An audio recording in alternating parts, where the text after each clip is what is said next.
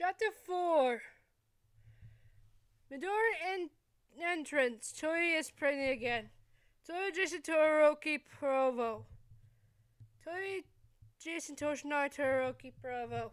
I woke up before my husband because I was feeling sick in my stomach, so I went to our bathroom connected to our bedroom, and I went there just something to try and stop my upset stomach.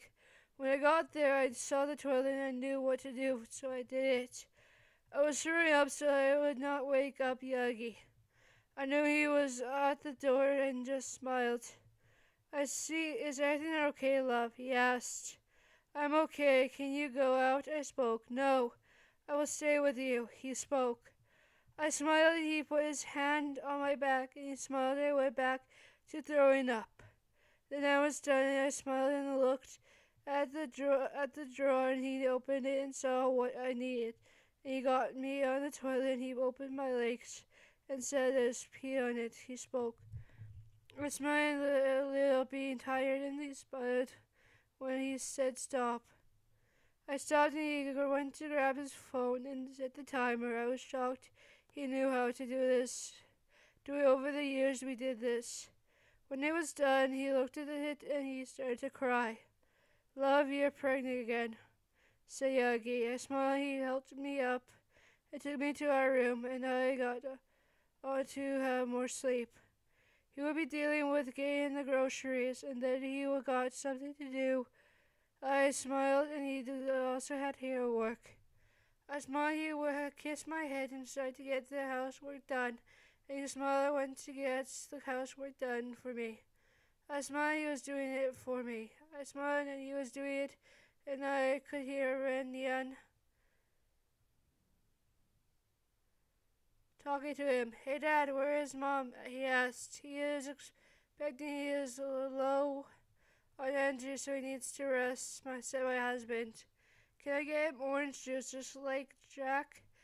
Just like orange juice like Jack would do, because every time Mom is expecting and he is done throwing up, Jack would bring him orange juice, said Renyan. Okay, go bring your mom orange juice, said my husband. Thanks, Dad, said Renyan. I heard the fridge open. I heard the orange juice container come out of the fridge, and the fridge door closed. And I heard the cupboard open for the cups. I smiled knowing he was going to get me orange juice, just like what Jack would do. I smiled, and it was nice that my son is doing that for me. I heard the door open from the fridge, and it closed, and my son started to walk to my room. I was acting like I was sleeping when he opened the door to my room, and I smiled, and he was laughing, knowing that I was fake sleeping. I am fake sleeping. I know you are up, Mom, said Renyan. Oh, you got me, I spoke. Ha, I knew I got you, said Renyan. So what do you need, son? I asked. I got you orange juice, said Renyan. Thank you, Renyan, I spoke. He gave me the orange juice, and I smiled and sat up and started to drink it. And it was good, and it helped me give me energy. Thanks again, Renyan. I needed that, I spoke, getting off the bed and going to see what my husband was doing. I got to the kitchen and saw my husband in an apron, and it was so cute, and he was cute in an apron. He turned around and he smiled at me, and he blushed when I looked at him with stars in my eyes to see him in the apron. He smiled and went back to cooking for the food for the kids. I smiled and he was doing a good job. I smiled and he was making sure to not burn the food. I smiled and it was nice for him to cook for them than me.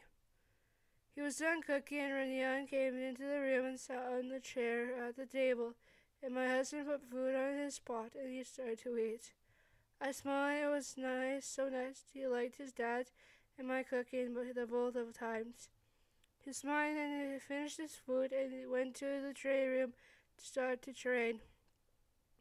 I smiled and sat in the chair and he put food on for me, something that I would eat when I am expecting our children. I smiled and I started to eat and it was done. I heard my phone go off and it was my agency. I was shocked and I answered the phone. Hello, this is Firefly, I spoke.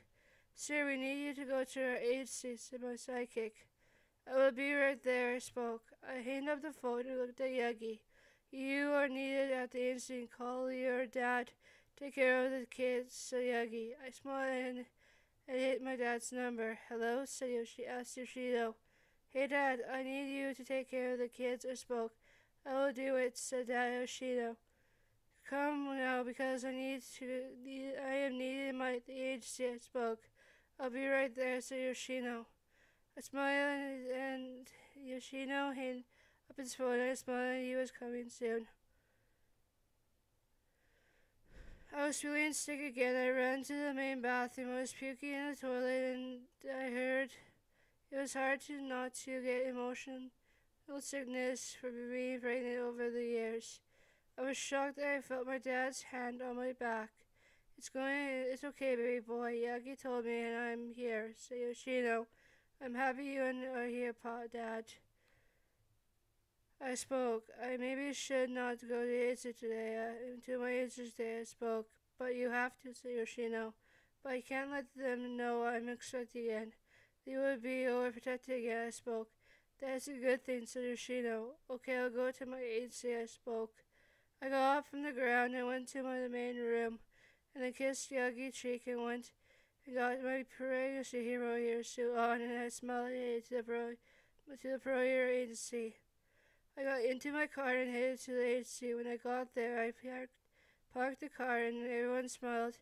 And I climbed out of the car, and my best sidekick took the car to my parking spot. I smiled and they saw I was in my private racing suit, so they rushed me inside. I was shocked they would do that, but I think they saw the media, so they were doing their job as a sidekick. I smiled and got in the elevator and used my marionette power to look into my office and saw Shania was in there. I was on my floor and headed to there and smiled and walked into my office and shook Shania's head and he smiled. So you are expecting Firefly, said Shania. Yes, we are, I spoke. So he did it after the wedding party, said Shania. I guess you can say that, I spoke. I knew you two did it, said Shania. So why did you come here, Shania? I spoke. It's about the case about that young child, said Shania. So when you have the case started, you need my help, I spoke. Yes, I do, said Shania. I will help you, I spoke. Good, said Shania. That is all, said Shania. He got up and we shook hands and he left the room. I laid my head on my desk and I smiled and looked at what to do next, and my staff came into the room. So are you going home? Said one of my sidekicks. I would, but I will stay with you, I spoke. Cool, we would show you what we are doing, said the sidekicks. That would be fun, I spoke. They took me to the training room and put me in my throne chair. I was shocked they would be showing me how they had been trained when I was gone. I smiled and watched them using their quirks and them doing the same things I taught them, but better. I smiled and they did an awesome job. I was clapping my hands and they did a good job. I looked at my phone and it was time for me to go home. So I got up and bowed to my sidekicks and they bowed to me. And I headed to the elevator and pressed the button to the main floor. I saw my sidekick waiting for me and he got in my car and I hopped in the car and got home and smiled, and when I parked the car, I climbed out of the car and smiled and saw that it was time to see what is for lunch that Dad was cooking. When I got inside, I saw the kids at the table, and my dad was showing them how he would make them something to eat. I smiled and sat on the chair at the table, and the kids smiled, and it was nice that they were going to have their grandpa make lunch. He would make lunch for me when I was a kid. I smiled and sat there in my ear suit because the baby felt happy that they were not tight in the space in my stomach. My dad was done and I smiled and the food was done. Dad put the food on the plates and gave it to everyone, and himself. I smiled. It was nice for him to do it for us. We ate together as a family.